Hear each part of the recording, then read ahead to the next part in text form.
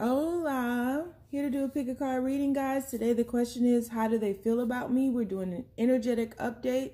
Once again, how do they feel about me? We will do an extended read where we will ask, is there still hope for us? What are they hiding from me? And we'll get some oracle message as well as taking a deeper dive into the overview.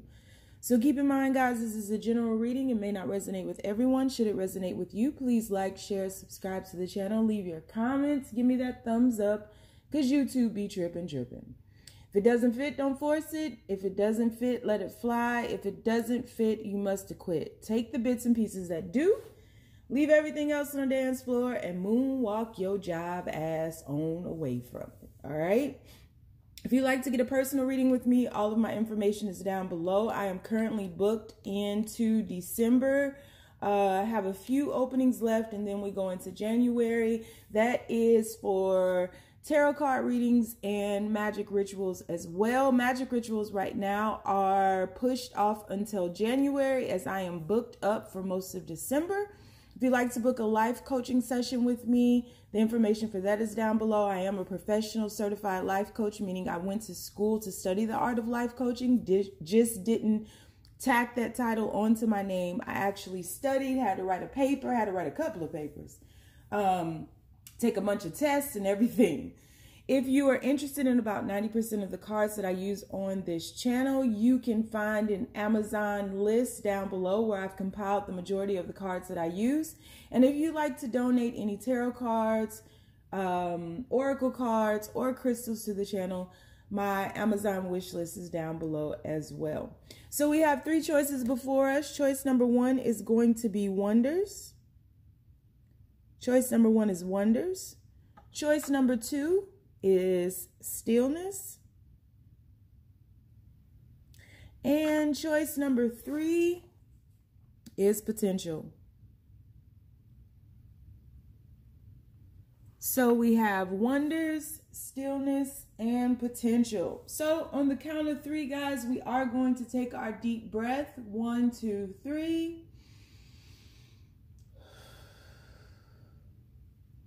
Pick your card. Is it going to be wonders? Is it going to be stillness? Or is it going to be potential? All right, let's go ahead and get started with wonders on our energetic update.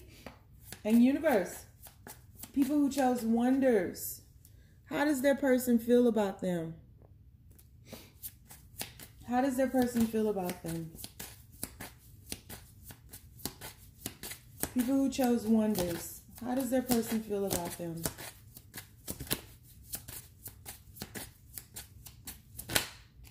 We have, if I can find it, we have temperance.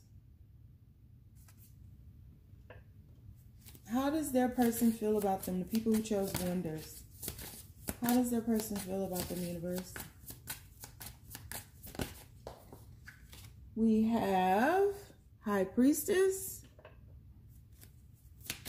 People who chose wonders. How does that person feel about them, universe? How does that person feel about them? We have 4 of Cups. People who chose wonders. How does their person feel about them, universe? And we have the 8 of Cups. Bottom of the deck, we have the Ace of Pentacles. So, your person feels like you are hiding something from them. I feel like your person, even though we don't have any sword cards up here, I do feel like your person is feeling like they don't know everything about you. It's almost as if your person is looking for something on you. Looking for a reason to stay away from you, looking for something to give them reason to walk away. Your person is desperately wanting to walk away from this situation completely, because I do think that they are still thinking about you, but they haven't completely moved away. I do feel that there is detachment here. I do feel that there's a lot of stubbornness here on both sides. I do feel that your person feels that they will be rejected by you because they've once rejected you if they come back around or if they come towards you.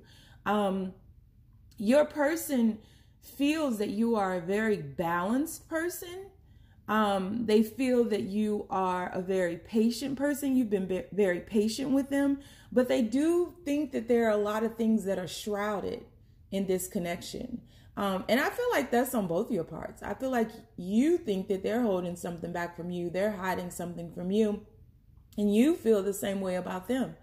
There is an awareness that is coming over you all. There is light that's coming over you all, but your person thinks that you have moved on to new opportunities and have completely left them behind. And so they want to do the same thing, which is why they are looking for reasons to fully walk away from you so that they have some type of closure, because I think that they're lacking closure on the actions that they've taken.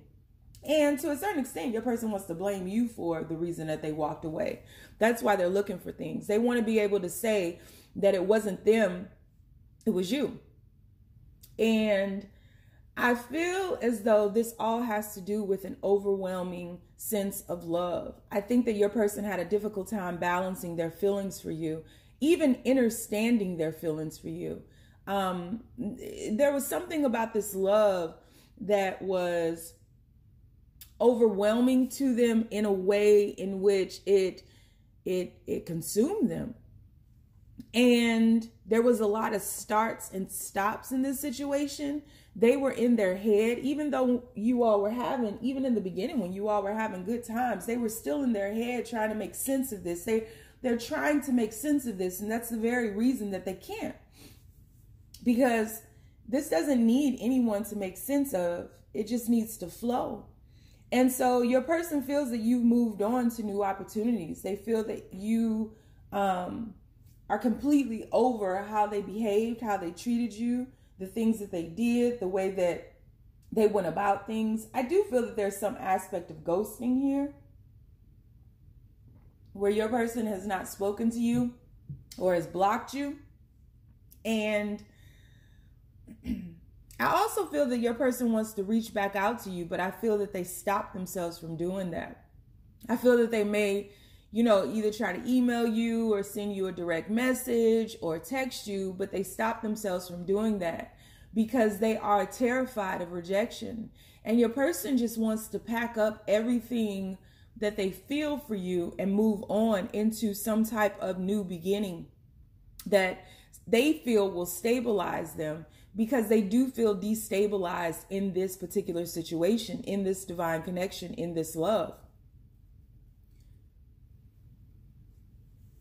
In truth, I don't feel that you're hiding things. I feel like you may have held back your emotions because you started to see that your person was becoming overwhelmed by what they were feeling. I think that you were dimming your light.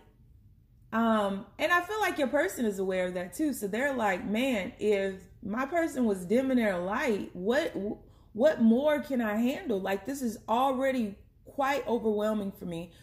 And they seem to be able to thrive in this love. Why can't I? Your person is on a spiritual quest as well.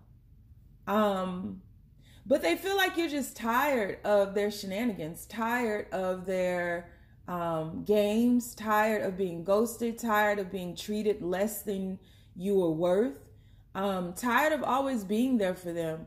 They just feel like you are completely done and that you have moved on into a new opportunity and really into happiness too, I'm feeling.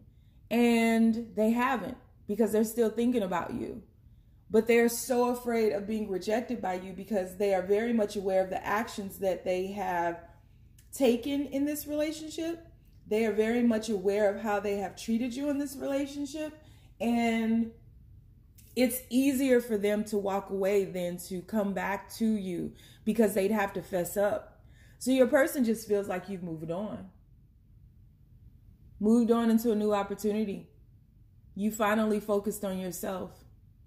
You're in search of love, that cup that was being rejected. And in truth, this was a situation that was a gift from the universe. The Four of Cups is the only other card in the tarot deck that depicts the hand of God offering something to the human figure. So this was definitely a gift. But because they didn't accept it, you tried your best, and they're aware of that. But they just feel that you've moved on. You've grown tired of trying. There's no reciprocity here. They want to reach out. But even if they did reach out, they'd only tell you half of it.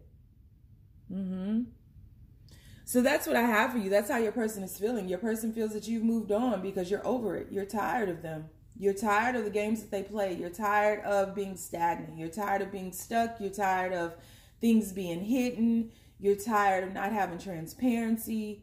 And you are moving on back into that balanced state of mind that you were in when you all first connected or reconnected.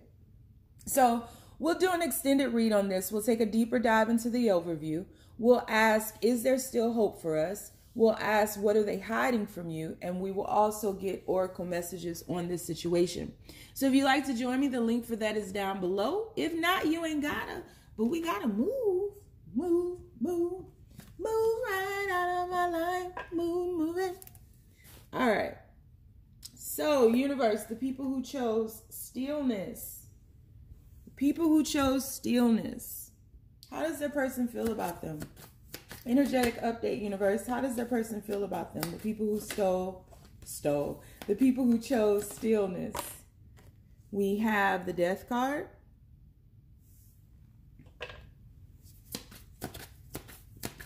How does their person feel about them? How does their person feel about them? The people who chose stillness. King of Cups. How does their person feel about them? Chariot.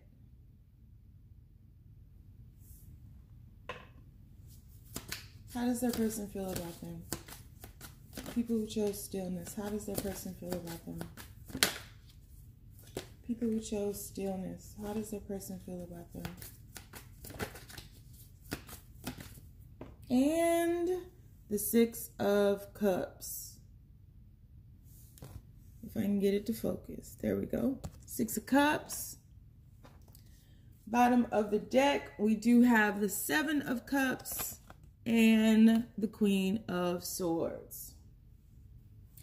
So you all have, your person feels that they've been in a period of stagnation because they have been going through a transformation of sorts that needed for them to be stuck. You know, there is a time for stillness and there's a time for movement. There's a time for action. But your person feels as though you, at this point, are very confused about this situation and will reject them to an extent. You're not as open to them as you once have been. And your person is either coming out of or in the last phases and stages of this transformation. Your person has a lot of love for you. They really do. Your person is in love with you. They really are. They're very much aware that this is a divine connection with the Six of Cups. You all may have spent past lives together. I feel like in the beginning, you all spent a lot of time together where you would lose all track of time. You spent a lot of nights together, under the stars, talking under the stars, sharing of yourself under the stars. You know that swans are monogamous creatures. And the masculines in the swan family are very caring, very tender, very loving. And I feel like your person was hiding that from you, and they feel that you are very much aware of that. Your person feels like you know that they love you, even though they haven't outwardly expressed that or spoken that to you. They feel that you know that they love you, but your person also feels that you know that they're very confused and afraid by this connection and afraid of what they feel for you. Your person, you and your person are psychic, strong intuitions. Third eye hums a lot. You all can tap into one another. You have a telepathic bond to one another, a strong connection, and a desire to be with one another. Your person, they feel all of this about you. Everything that you feel for your person, they feel about you. There's just a lot of confusion in this situation because your person doesn't know what to offer you. And because they have denied you for so long of any type of offerings, you have grown cold to an extent. You both are hiding your true nature, your true feelings for one another, because this Queen of Swords and that King of Cups has their back to us. So you both, to an extent, have been wearing facades. So again, how you feel is how your person feels. You feel that they have been blocking you. They haven't been transparent with you. They haven't expressed their true feelings. And they feel that you have grown cold. You haven't expressed your true feelings and you haven't been transparent. And so to an extent, you all have been moving in different directions because you both have wanted to control this situation. But the universe keeps stepping in here. With that Death card and that Chariot card, it's like you all want a victory in this connection. You want to bring it together, but the way in which you all are going about it is in two different ways. Both of those ways will lead to the same result, but it's a push and pull. It's like you're playing tug of war with your heart right now. And so I think there needed to be a moment of pause to wrap your heads around this particular connection and to get clear about things once and for all, because there is so much confusion, because there's been so much analytical energy. There's been where you all have been trying to make sense of something that needs to just flow.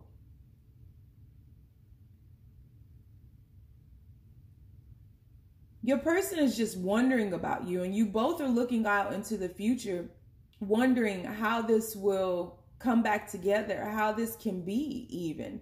There could be distance between both of you, like you may live in separate cities or just at a distance from one another. Either way, there is distance because neither of you are facing us. And so you both are hiding something, whether it's your feelings, the way you think, what you want to do, the actions you want to take, the transformation that you've been going through. And this connection was brought into both of your spheres in order to bring about a sense of transformation, that a sense of growth that you both needed to ascertain, to embrace. So your person feels that if they move towards you now in this connection, that you will, there's a possibility that you would reject them. And they feel that they have to come to you in truth. They can't play any more games if they come to you, because you will cut them off immediately once the games start. You have no room for the shenanigans in your heart right now. You're tired. Your person feels that you're tired because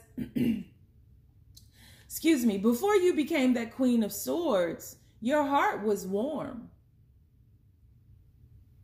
And you all were headed in the same direction. There was a flow to this.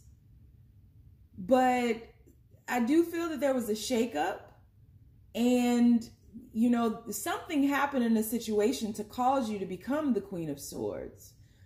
You know, something happened to cause you to become cold, to become calculated, to get out of your heart and to get more into your mind. And it's almost as if you guys are reversing, because your person very well could have been the King of Swords in the beginning. And you were the Queen of Cups. You were the one who was very loving, very nurturing, very intuitive, very heart-filled, and with your heart on your sleeve, but that didn't get you anywhere. And so that's where that moment of pause came from, you know, because you can't treat people like this. The universe comes and it's like you can't be cold to someone who's giving you their heart and think that everything's going to be all right. You will either lose that person or you will lose a piece of yourself, and vice versa. And so your person really feels that they want to move towards you. They want that old thing back, but there's a lot of confusion between you and your person, and they don't know exactly what to offer you, and they don't know exactly what you will accept because they feel that you've turned cold. So we'll do an extended read on this. We'll take a deeper dive into the overview. We will ask, is there still hope for us? We will also ask what they're hiding from you, and we will get some oracle messages on the situation. So if you'd like to join me, the link is down below, but if not, you ain't gotta. We moving. So people who have chosen reading number 3, potential. Universe, how does their person feel about them? Please make these messages as clear as possible. We have the 9 of Wands. How does their person feel about them? How does their person feel about them?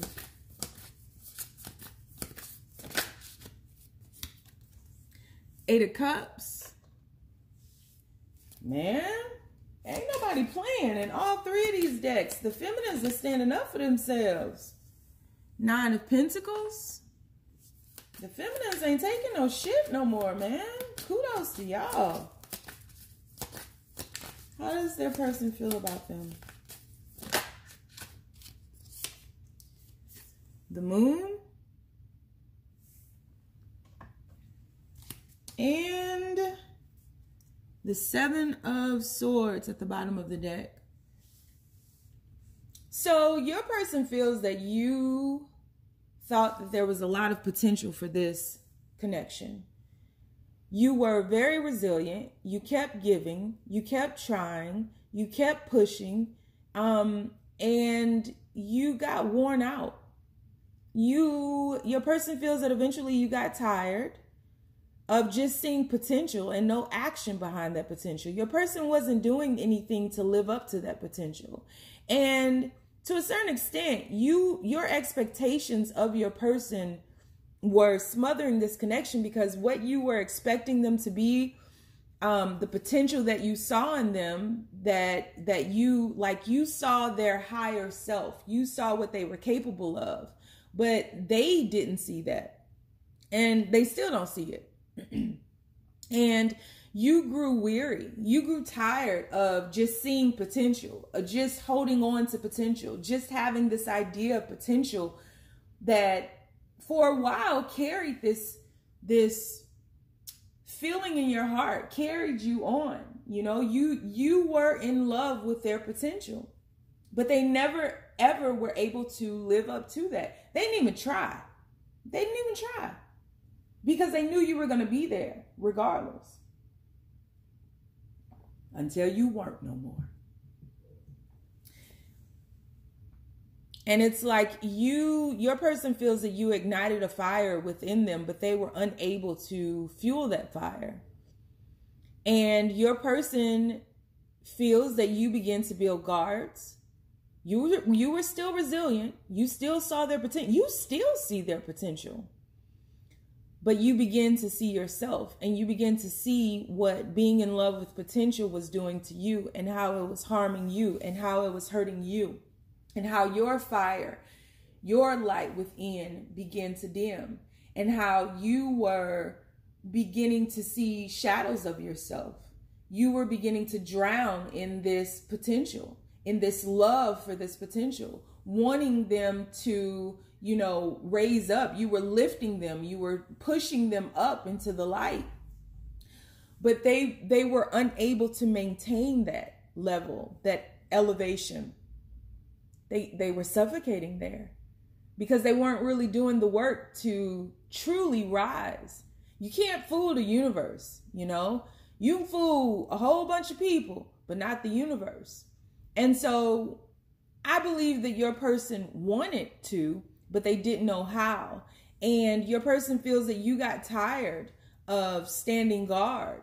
You got tired of being resilient. You were being wounded in all of this. You were being hurt in all of this, and you were drowning in this emotion, and it turned from love to fear. And you got to the point where it was like, I can't do this anymore because I'm sacrificing myself for this person, not for this love. And you can't. You have to pour into your own cup. It always has to be you first. It always, always, always has to be you first. You can't move anywhere. You can't do anything. You can't be anything for anyone if you're not there for yourself first. Not your children, not your family, not your job, nothing. You have to fill your own cup. And so you walked away to get back to yourself. You walked away to rebuild your self-worth and self-value, to remember who you truly were. You walked away to heal. There's still this overwhelming emotion for you, but your person is fully aware of the reasons why you walked away. They feel as though you are happier without them. You shine brighter without them. I do feel that your person is looking at you, spying on you, and they just feel as though you are doing better without them. But in truth, you are still healing and still longing and still loving them. But there still is a sense of fear because you and your person are very much the yin and the yang. There's a lot of differences between you all. And I think that those differences weren't celebrated. They were instead aggravated and used as reasons why you all should not be together.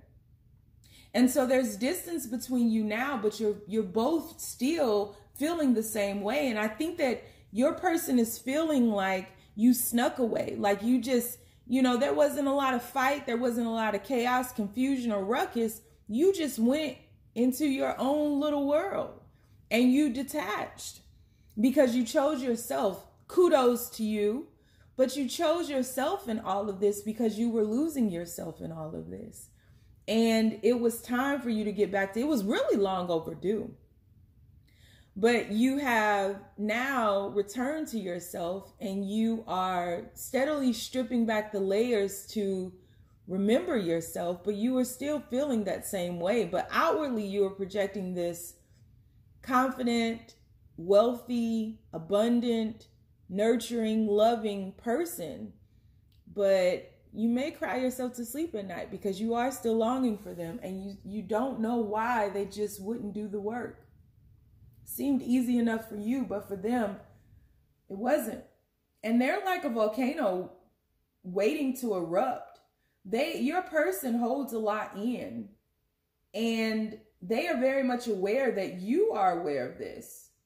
The fact that they held everything in, they feel as though that is exactly what wounded you because your person wasn't forthcoming with how they felt about you, where they wanted this to go. Your person may not even have allowed this to really be seen as a commitment. This may have been something that was hidden. And all of their actions really did a number on you. So you snuck away, you walked away to deal with your emotions yourself and to deal with yourself. And your person feels that about you. But your person feels that you're better off without them. So far. So yeah. So we'll do an extended read on this. We'll take a deeper dive into the overview. We'll ask if there's still hope for you. We'll ask what they're hiding from you, and we will get a bunch of oracle messages in regards to the situation. So if you'd like to join me, the link for that is down below. If not, you ain't gotta. Stay down, y'all. It's a marathon.